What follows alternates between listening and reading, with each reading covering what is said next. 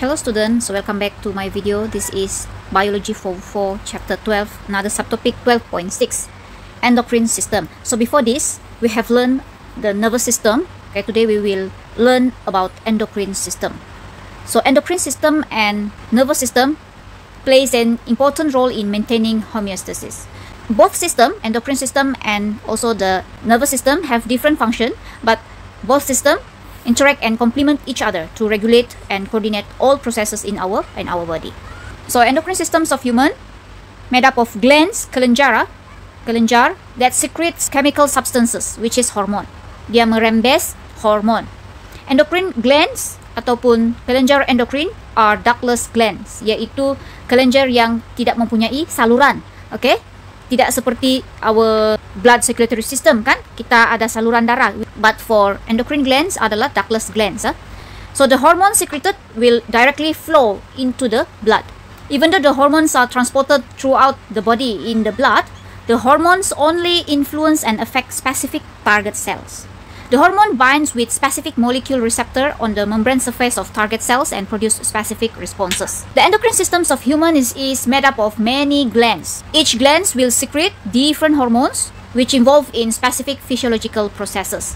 The functions of hormone can be divided into three main functions. The first one is the reproduction.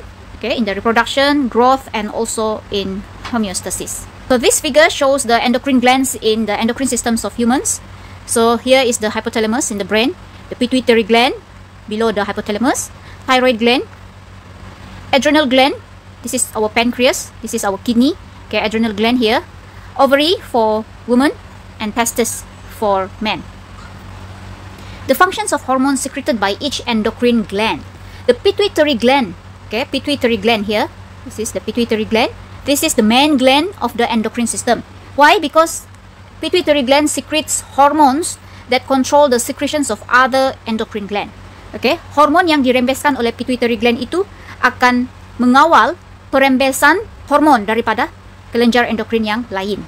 The pituitary gland is located at the bottom of hypothalamus in the brain.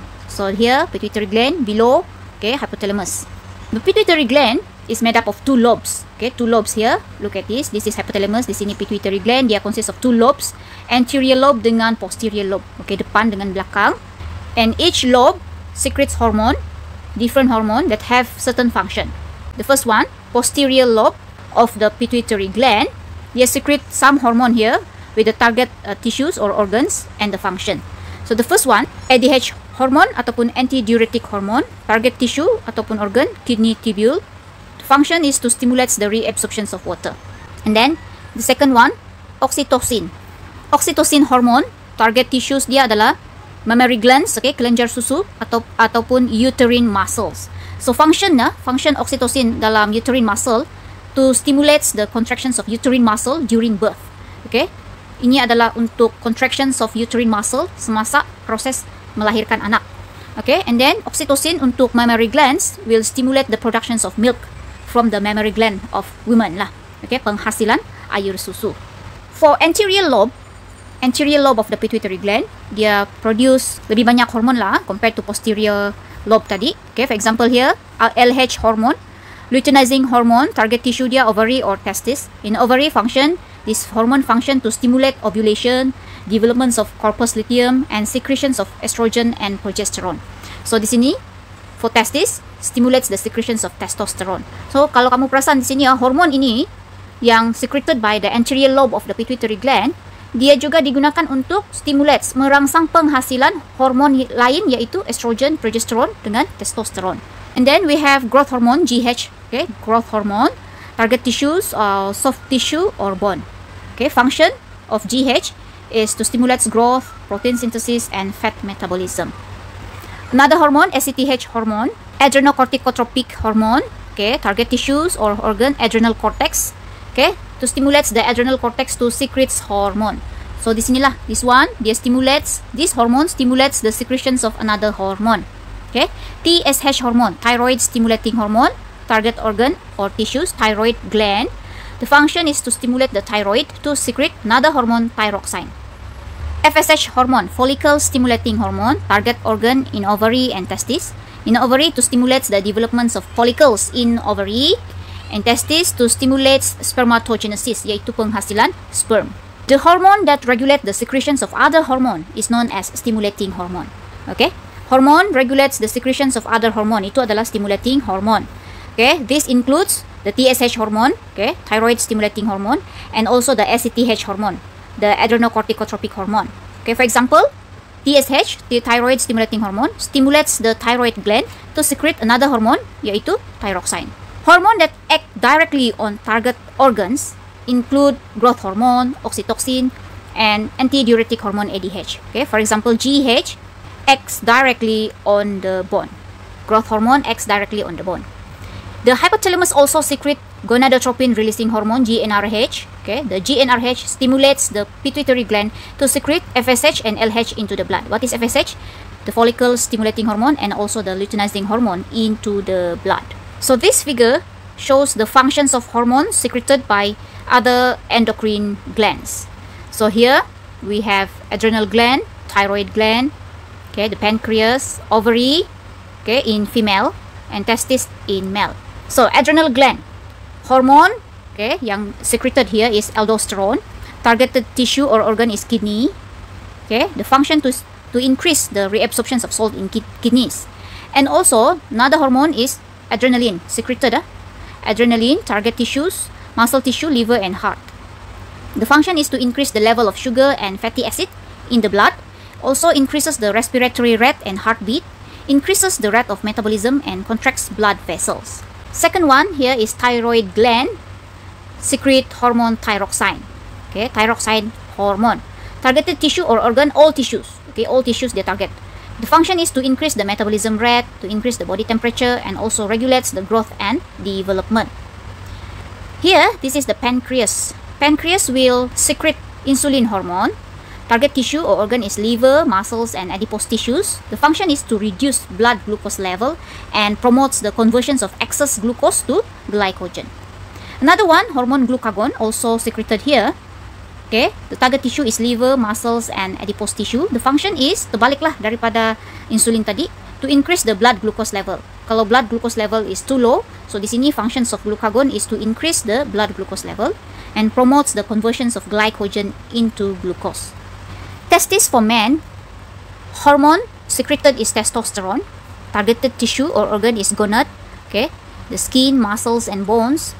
Function stimulates the developments of secondary sexual characteristic in the male and also stimulate the spermatogenesis, penghasilan sperm.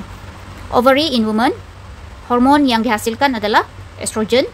Targeted tissue or organ is gonad, skin, muscles, and bones. Function is to stimulate the developments of secondary sexual characteristic in female and maturity of follicles, repairs and stimulates the thickening of uterus wall.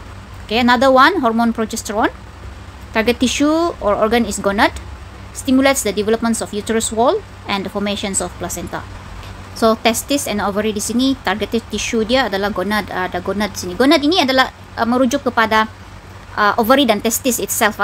Gonad itu adalah organ yang menghasilkan sperm ataupun ovum, iaitu merujuk kepada ovary dan testis itself. Okay, sex organ, gonad. Involvements of nervous system and endocrine system in a fight or flight situation. So, fight or flight situation, lawan ataupun lari. Okay, lawan, melawan ataupun melarikan diri. So di sini nervous system dengan endocrine system kedua-duanya terlibat, okay, di dalam situasi fight or flight. Okay, so pernahkah kamu dalam situasi fight or flight ini? Okay, saya percaya semua orang pernah mengalami ini. Okay, for example di sini in this figure ataupun diagram di sini, a dog chase someone here. So what do you feel if you are in this situation? Sudah tentunya kita punya heartbeat faster and kita akan rasa sweating, berpeluh. Okay, tangan kita akan rasa sejuk. So apa yang menyebabkan condition ini?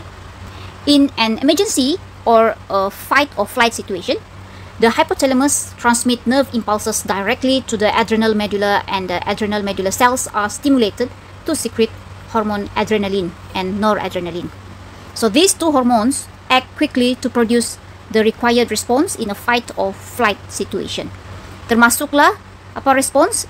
Our heart rate, our respiratory rate, okay, kadar pernafasan, kadar degupan jantung, our blood pressure, blood glucose level, and also our metabolic activity. The heart pumps more oxygen and glucose to the brain, and skeletal muscle because the additional energy is needed to fight or run quickly. Okay, apa yang terjadi apabila kita berada dalam situasi ini ialah our heart pumps more oxygen and glucose to the brain and the skeletal muscle because the additional energy is needed to fight or run quickly. Sama ada we want to fight or we want to run. In an emergency, both the endocrine system and the nervous system work together to produce an immediate response to deal with the dangerous situation. When this mechanism manage to control this fight and flight situation, bodily changes that have occurred will return to the normal range. Maksudnya selepas kita sudah deal with the situation, sama ada kita sudah lari, kita sudah lawan, okay, situasi kita sudah selamat, kita sudah stabil, okay. So kita punya perubahan badan tadi akan return to normal. Dalam fight and flight situation ini, kedua-dua sistem iaitu nervous system dengan endocrine system, kedua-dua terlibat di dalam situasi fight or flight ini. So what are the similarities and differences between both system, endocrine system and also the nervous system? So here we compare the nervous system and endocrine system. Dari segi similarity dia, nervous system and endocrine system contains target tissue or organ. Dua-dua contains target tissue or organs, produce a response to a stimulus, function to regulate all activities of the body. Itu dia punya similarity. Okay, dari segi differences, for nervous system, it is made up of network of millions of neurons. But for endocrine system consists of ductless endocrine glands. Nervous system, the durations of the effect is short. But endocrine system, the durations of the effect is long. Nervous system, signal is in the form of electrical impulses through neurons. Okay, electrical impulses di sini. Dan endocrine system di sini, the signal is delivered by organic chemical substances. Okay, which is hormones lah, through blood flow. Nervous system, nerve response is quick and immediate. But for endocrine system, the response is slow and prolonged. Nervous system, the effect of an impulse produces the response of an organ. But for endocrine system, the effect of hormone produces response in several organ. Okay, di sini an organ, satu organ sahaja. Di sini several organs. Okay, so endocrine system plays a key role in maintaining the homeostasis of the body. Okay, however, an imbalance in hormone production can occur in some individual when the endocrine glands secrete excessive or insufficient hormone. So ada efek hormon imbalance di dalam seseorang individu itu. Okay, so kita akan continue subtopik yang seterusnya di video yang seterusnya. Thank you.